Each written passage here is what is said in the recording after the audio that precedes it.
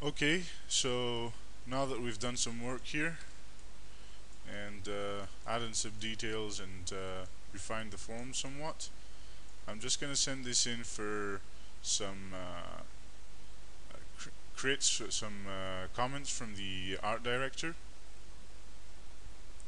and in this case it's the concept artist Peter from 3D.sk, and I'm just going to render some shots out for him so he can get an idea of the progress and send me any changes he might want. So I'm just going to send him a front and a left side view, which is what he asked from me. And I'm just going to go here, render best, just to give the model an extra push, because he's not going to be seeing the model from all around. He's just going to be seeing it from two sides. So the extra GI shadows will give it a more sculpted look and enhance some of the crevices, etc. Now I'm just going to go to Document, Export, go to my project folder, and I've made a folder here called Feedback. And I'm just going to save this as front view. And now I'm just going to go to the left. I'm holding down Shift.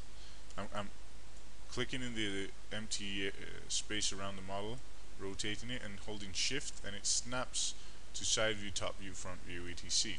So I just go here and I go to Render Best. Wait a few seconds.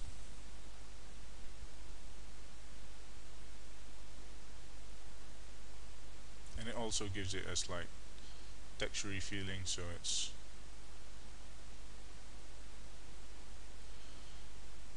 okay. So we just go here, Document, Export, again the folder,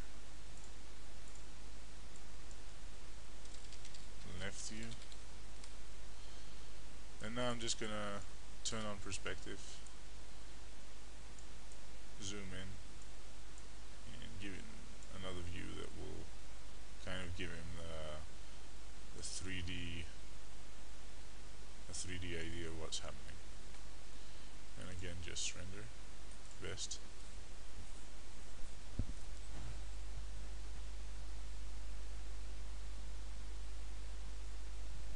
And this is what I call the first pass of the model. The second pass will be adding the details and finalizing the forms. This is great for feedback. This is a great stage for feedback.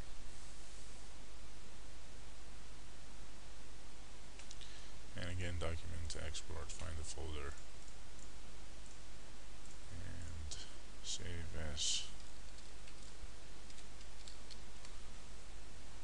Okay, so I send this file, and once I get word back from Peter, I'm going to show you the images he created, the paint overs, and we're going to incorporate the changes.